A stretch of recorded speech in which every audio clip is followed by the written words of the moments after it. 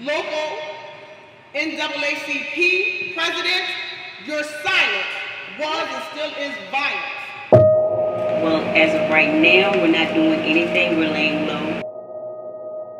Nobody can say that you can't do anything you want to do in life.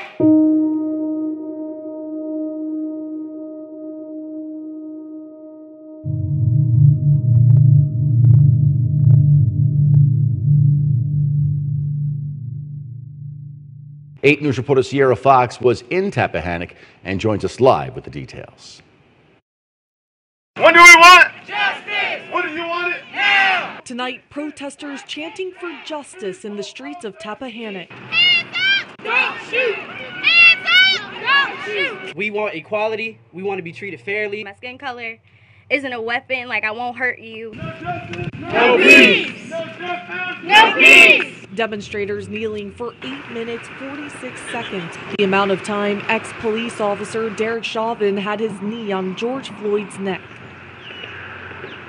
I was reading my Bible the other day, and in Genesis 15:13 it reads, "Then the Lord said to him, know for certain that for 400 years your descendants will be strangers in a country not of their own, and they will be enslaved and mistreated there." Well, I've always wanted to be a part of this, but I feel like I was too young. You know, I feel like, how do I put it? It's like when you're young, you don't feel like you have as much authority as grown adults. But recently, I think the George Floyd, the whole thing that happened with him, I think that was a straw that broke the camel's back.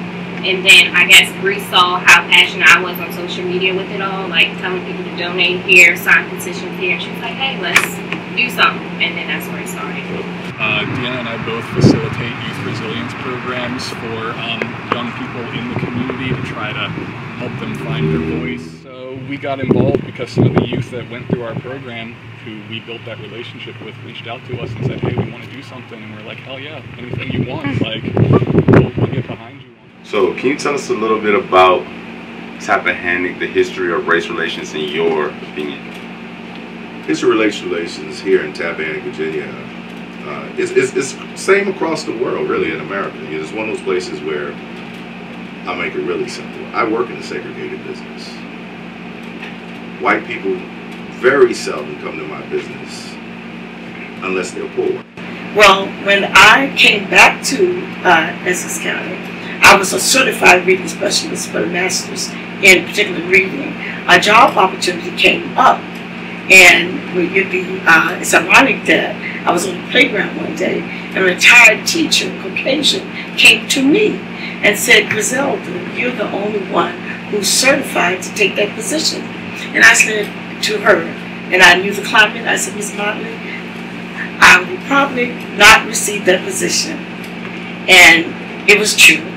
I did not receive that position. And the principal, to make his point, came back to a faculty meeting and said he changed the position with the consent of the superintendent to a regular teaching position, so he could hire anyone he wanted to hire. I feel like people think since this area is so small that it doesn't happen here, but in actuality it does. Like, they just sweep it under the rug and it's not acknowledged, and it needs to be acknowledged.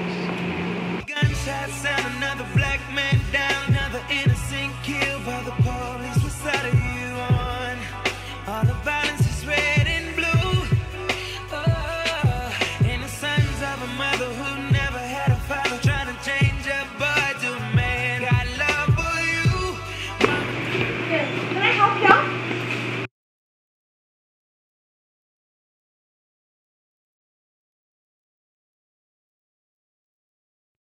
He was actually buying one. Well, NAACP came in here, walked with me, and said she had nothing. We're not with the NAACP. Like, I'm not with NAACP or anything like that. Like, Okay. I'm not with no NAACP, no Black Lives Matter, nothing like that. I'm not that person.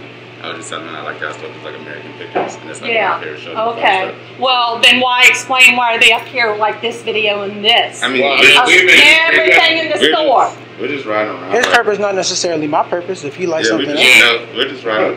Come on, guys. We just been going from different places. Come on. Talk to me. Okay. Evidently, these guys find an issue with this. NAACP president walked the store with me. She said, I said, if you want this vendor to take this in here, we will do so. She said to me herself, there's nothing wrong with that. It's memorabilia. I collect it myself. Okay. Now, if y'all find issue with it, we will take it down. Because it don't matter to me. It's not my oh, I can bring those down. Well, I am a Black American in Essex County. I am on the town council here. I've been on town council since 2007. How many people are on the town council? It's 6 people on the town council. And out of that 6, how many of them are 2. Okay. I was the first Black woman to be appointed and elected to the town council. Wow. Yes. Wow. So we were down at Acme, and the owner, like, I guess Reggie bought this thing. This? Yeah, they have a lot of that. Okay. This is a part of our history. Yeah. Just like the, what is it, the Mammoths. They had those out there at the beginning when they first opened up, and people were livid because they were out there. So I went down there as the president of the NAACP here, and I said, look, I said, I've got a lot of flack from all of this. What can you do to make me understand why you're selling this type of stuff? He said, it's not a thing. He said they, you know, people enjoy getting these kind of things. And he said, you'd be surprised that a lot of Black folk come and buy this stuff.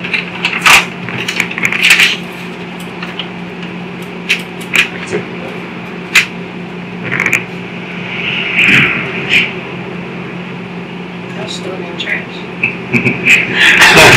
It's breaking. That's another problem. I feel like in the school system, they don't really teach the raw things about racism. They talk, they are pressed on the Holocaust. And I feel like that's because it was a mass execution of white people. Can you look in there? Oh yeah, Acme. Yeah. And it's interesting to hear the owner's response to that there's a market for this. So absolutely, absolutely. But well, the lawn jockeys. Y'all seen lawn jockeys before? All right, those lawn jockeys. You know the history of the lawn jockey, the real history of it. You know, this is racist memorabilia, and it's everywhere.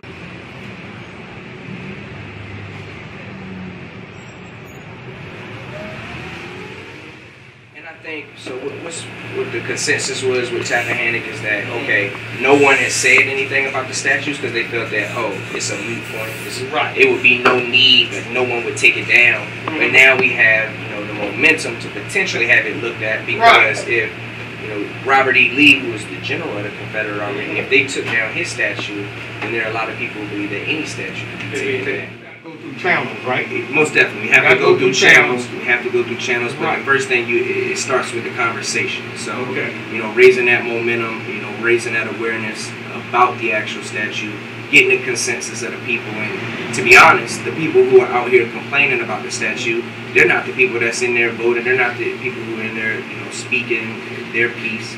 So that's where the issue comes in too. So what we want to do, raise awareness to the point where this is just the beginning. So do you think like legislatively the Essex County is ready to kind of what people consider like reconcile certain things? You were just talking about the monument, that's a part of your history. That's a part of my history. I was telling Reggie, I said, either way, it doesn't matter to me because I look at that statue, I see it and I don't see it, but it does have significance in my life because my great-great-grandfather was a captain in the Confederate Army, and he served. But for other people, I feel their pain because it is the Confederacy, but that's part of my history. Statues are great. If you have them, whatever. These folks have erected statues to perpetuate systematic white supremacy. I mean, if we're going to take down a statue, then the church is going to take down the white Jesus. You follow me? Those are symbolic things, which is fine. I don't care about a damn statue. I want to know about statutes. I want to know about policy. I want to know, are we going to put people in a political position to where we're actually doing business, to where we get things? Not minority, not people of color, none of these ambiguous terms, Black people. They said that the militia was going to be out here to stop us from protesting. Where they at? Where they at? Where they at? I'm home. So y'all gonna feel me because I'm home. I'm home for so long. Everybody in, we did what they told us to do. We went to school because they told us to go to school. We got a business degree because they told us to get a business degree. I gave my heart, my soul for Tappahannock, Virginia. But guess what? For people that look like me and look like you, they just tolerate us. They tolerate us. They don't stand for us. So if you don't stand for us, we don't stand with you. So what we gonna do? Shut it down. What we gonna do? Shut it down. What we gonna do? Shut it down. Tear it down. Tear it down. Tear it down. Tear it down. Tear it down. Tear it down. Tear it down. It will come down. So please, folks, I will strongly urge as many of you to attend our Board of Supervisors meeting on July the 14th at 7 o'clock, and please support the injustice removal in Essex County. This is a start. This is not the answer, but this is a start. This is a start. So I need your support. I need your support, folks. Thank you. I need your support. Watching the protests in Richmond, the rallies, the marches, you know, on social media and on the news, but not really feeling connected. And so this opportunity came up to participate in this rally that's right here at home. I felt like it was something I had to do. Like, it was important to me as a black woman. First march that I will remember in Tappahannock, so it looks like it's going to be big and beautiful. Thank you all.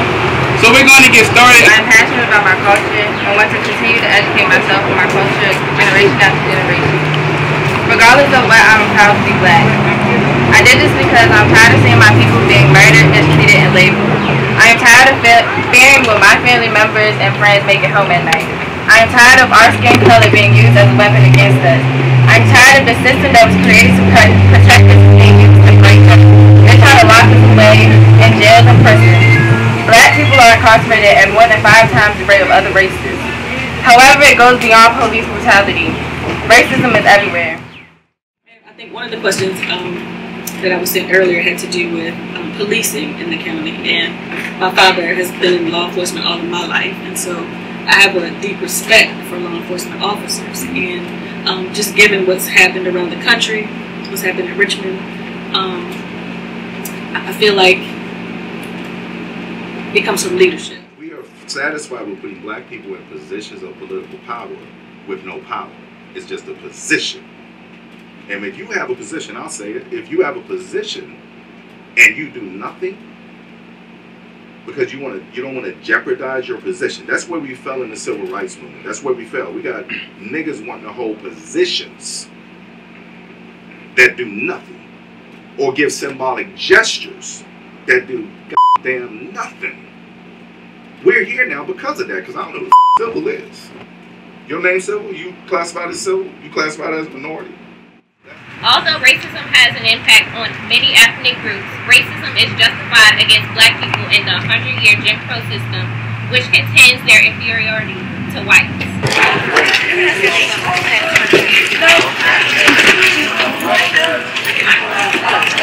The people that were strong and mighty in the NAACP in the 50s or the 60s or 70s have gone on wherever they're going. I mean, they're no longer alive. So the shift and the focus now, the ones that are left have to understand that we need to pass what we learned. We got to pass the baton. Younger people can't do it alone. Older people can't do it. Aren't able to do it. So we have to have a mix. You all need our experience, our expertise, but we need for you all to carry the battle. I can't march today because I can't march. Thank you. You're welcome.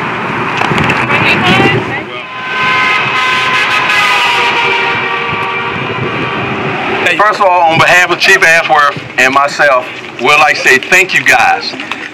You can do it, and you can do it in a peaceful way. That's right, that's right. And it takes unity. Now, I'm going to tell you a little story about myself. Nobody can say that you can't do anything you want to do in life. I had a man, and this was a black man, that told me 32 years ago that I would never be a good law enforcement officer. Look at you now. And I'm at the top of the line. So, do things, only thing I'm going to say is do things professionally. Nothing has changed. So even though the dates have changed, the names of the young men and young women, or old men and old women, have not changed. Nothing has changed, I guarantee you. Princess Blanding and her family hope the world is listening. Blanding lost her brother Marcus David Peters 2 years ago when he was fatally shot by a Richmond police officer who's black. The family says Peters, who was unclothed, was experiencing a mental crisis when he aggressively charged a police officer who shot him. A shooting later deemed justifiable by the city's prosecutor, findings the family still disagrees with today.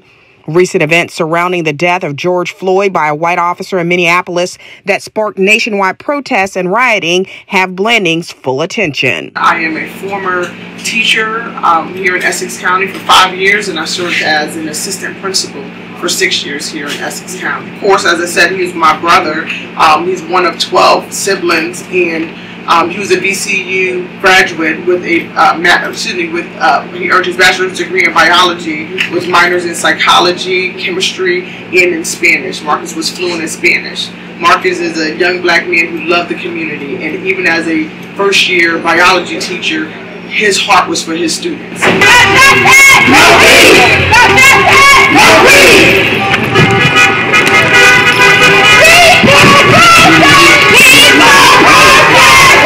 So how do you think his tragedy affected this community? Well, he worked in the school, and like at Essex High School, the ratio of black teachers is like slim to none. So like he was somebody that came in there, graduated from VCU. You know, came in there as a young guy, had a good mindset, positive mindset. Came in with the kids, and the kids resonated with him. And then to have these kids be at home and come from school one day and just thinking they're gonna go back and see their teacher, and they hear about people in the news and stuff saying that he deserved to get killed, and not being able to have a full like grieving process, because a lot of stuff happened in Richmond and a lot of places like Gloucester and Saluda, so these kids really didn't have a time to just be able to get through his death. And that our school systems uplift and promote our black leaders starting from within. We can no longer allow the only solution for dealing with our black children who do not conform to the rules and cultures of a system that was never created to serve and protect us to continue to make the only available solution for our children is to put them in special education or alternative incarceration. Peters, because one of our teachers, something happened to her. We don't know what happened. She got fired, but then Mr. Peters came, and I just instantly had a connection with him. Like I remember the first day he was there, everybody was all happy. We had another black teacher. We didn't really see that a lot. Well, we saw some, but we didn't really see it a lot. That was my favorite teacher. Anybody can tell you. People might get offended, but I was a favorite student, and nobody's gonna tell me. How did you feel when you heard what happened to Marcus? I actually was asleep, and I woke up, and a lot of people were saying like, your teacher died. Your teacher is like laying on the street as we speak. I didn't believe it. Of course, I didn't believe it, but I just searched it up and I saw stuff, and I didn't see anything, but I didn't see a face. And when I looked on there, it was him. It was him, and I was shocked. Like I didn't see the face. I was like, it's a lot of black people in Richmond, and I don't think that's him. I still was in the dial, so they called me and they was like, it's confirmed, and his name came out. So I still didn't believe it, and I looked it up, and that was the first time I knew his name was Marcus. I just knew him by Mr. Peters. They had grief counselors, and I was out of class for a week, and school it wasn't the same. My teacher mattered, and he needs justice. It's ridiculous. We're tired. I don't feel like his death has been recognized enough. I feel as though it's because of his skin color. I feel like when it happened, it could have happened a different way. He didn't have to die in that situation. Someone could have talked to him. They didn't have to shoot to kill. They could have just went about it a different way. I have been working tirelessly with amazing, fearless organizers in Richmond over the past 2 years to demand that measures be taken to ensure that having a mental health crisis is no longer a death sentence, and to fight for the creation of a civilian review board with subpoena power to ensure that this racist system that continues to harass, threaten, demonize, dehumanize, profile, and murder our black bodies is held accountable by the people, as we do not trust the police to police themselves. And I feel like when it first happened, everybody was shocked. But I feel like the school and basically just the important people in Tappahannock didn't really give people enough time to grieve or really learn about what happened. It was like, oh, this happened, we're sorry, but now we have to just go on. We talked to some leadership from NAACP when asked about Marcus, they declined to comment. Do you think leadership or this area has spoken up enough, or what are your thoughts on that? I'm glad you asked that question. Leadership, not just in Essex, but we're going to come back to Essex, but leadership in general has been silent, and their silence is contributing to violence. Here, when I look at Essex and Essex NAACP, along with Richmond's NAACP, there has been a lack of leadership. You cannot say that all lives matter and not acknowledge that Marcus David Peters' life mattered and that his life was unjustly taken. And unfortunately, when I look at Marcus's case, we had a black officer kill him, there was a black police chief, there was a black mayor, there was a black Commonwealth attorney. Okay, and we had Benjamin Crump, who was Trayvon Martin's lawyer, who was a black attorney. But because they were all black and Democrat, it wasn't the right thing to stand up, and to speak out. So when I look at the local NAACP, I believe that some personal feelings towards me probably jumped in, but you got to get to the point where we say that we're not going to allow our black bodies to continue to be demonized. The message that you're sending is that you can have a mental health crisis, be unarmed, be completely undressed, but still our only resolution is to kill you. And that can't be okay in any of our eyes or any of our hearts. What role do you think NAACP at this moment moving forward will play in this community? Well, as of right now, we're not doing anything. We're laying low because we have to go through so much to get a permit to do the protesting and all of that. But we stand with the national and we stand with our community that Black lives do matter. How do you feel about your son organizing this thing? I'm truly blessed. I mean, to have him to participate in this is overwhelming. I see you look like you was ready to cry. I was, and I'm just so proud to see all three of my kids out here, because I mean, that could have been one of my two boys. Yeah. You know, and I thank God that everything that they did today, I hope it made a change. 2020 civil rights movement. Shout out to everybody that's racist that getting exposed, you know what I'm saying? I ain't gonna lie to you, it's a beautiful time. No. Shout out to all the black people who feel liberated and you feel like you could be your whole black self. I'm 100% with you, and we about to give you some of this black love, even with my white counterpart in the band. We're gonna give you some black love right now. Here we go, let's get it. Hey, look, I hope you catch a wave. All right, right now I'm here with Reggie Carter. But first, I'd like to congratulate you on the success of the protests in Tappahannock and everything that's going on there. So can you tell me a little bit about what was your motivation? How did you get involved in this event? First, thank you. Thank you for that. It was definitely a collaborative effort. So definitely couldn't have done it without the other organizers back home, without, my friends who assisted with this initiative. When we first started, we knew it was going to be a protest going on because we assisted with, I assisted with organizing that with some other natives from Tappahannock. And when I started the project, it was just a bunch of friends coming together where we just wanted to document the events that transpired or that were going to transpire. Now, I did not or could not have imagined that, us sitting, brainstorming what we wanted to accomplish when we got to Tappahannock on the 10th would turn into what it is today, with it being, over 300 people showing up to participate on the protest on June 10th, doing podcasts as a result, having momentum with having the Confederate Monument removed, having momentum with having the Essex Intermediate School name change. So I myself, I could have never have imagined that it would have turned into that.